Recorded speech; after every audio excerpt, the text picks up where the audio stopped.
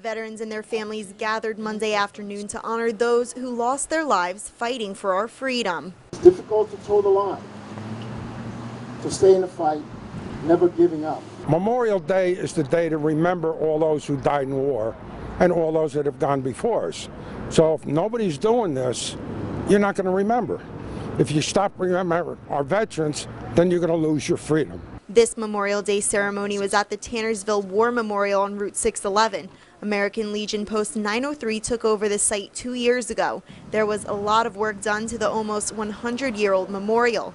Post Commander Thomas Bowditch says it's important to restore it. So we have to keep it here, we have to preserve it, and we can't let it go. Post 903 is small but very committed. These veterans don't have a post home or bar to call theirs, so they rely on community support.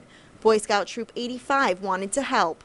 Most of the kids' parents in the troop are veterans. They served Marines, Air Force, Navy, and we just think it's right to attend these. These kids are fantastic. Veterans in Boy Scout Troop 85 hope to upgrade the memorial. They want to place a 25-foot pole here for the American flag and have 5 20-foot poles around that for the 5 branches of service.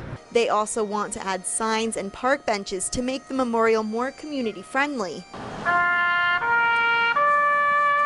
reminding Americans of the cost of freedom. In Tannersville, Monroe County, Brianna Strunk, Eyewitness News.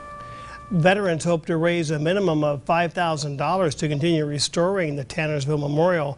Boy Scout Troop 85 is also raising money to plant flowers around the site. And if you would like to make a donation toward their effort, we posted a link for you right there on our website at PA homepage.